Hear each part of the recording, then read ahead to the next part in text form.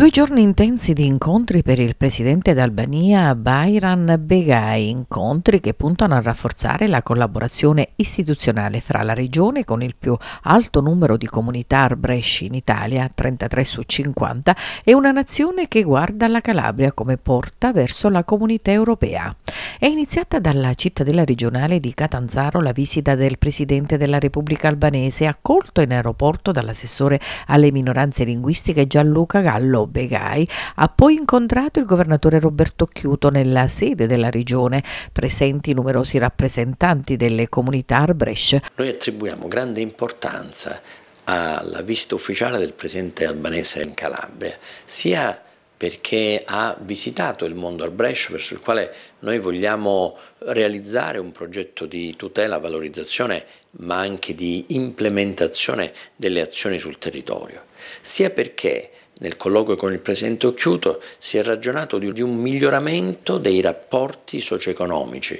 sia per quanto attiene alle questioni di natura sanitaria, ad esempio una collaborazione fra le università, sia per quanto attiene ad altre questioni che riguardano il mondo economico ed imprenditoriale della nostra regione. Ben presto ci sarà una nostra visita ufficiale in Albania con una missione guidata dal presidente Occhiuto, nella quale ci saranno anche come protagonisti fondamentali imprenditori calabresi.